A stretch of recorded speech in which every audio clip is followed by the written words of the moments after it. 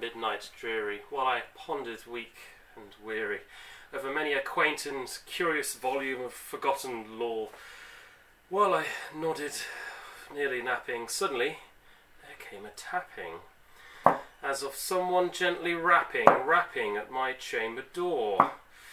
"'Tis some visitor," I muttered, tapping at my chamber door, "only this and nothing more."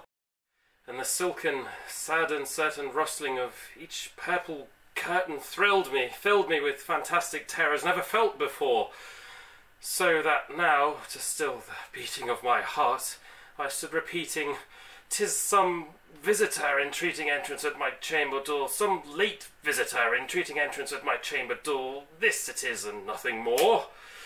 Presently my soul grew stronger, hesitating then no longer. "Sir," said I, "or madam, truly your forgiveness I must implore, but the fact is I was napping, and so gently you came rapping, and so faintly you came tapping at my chamber door, that I scarce was sure I heard you."